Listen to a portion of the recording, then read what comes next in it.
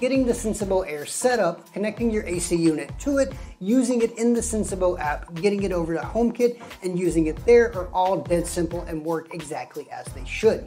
Second, in the 2 months that I've been testing this device, it hasn't once dropped off my Wi-Fi network, which is a huge plus for me, especially considering I use automations and depend on this thing to just work. And lastly, this thing is ridiculously small, meaning you can put it just about anywhere. Now, I didn't find a lot of cons with the Sensibo Air, but the one I did find is pretty significant.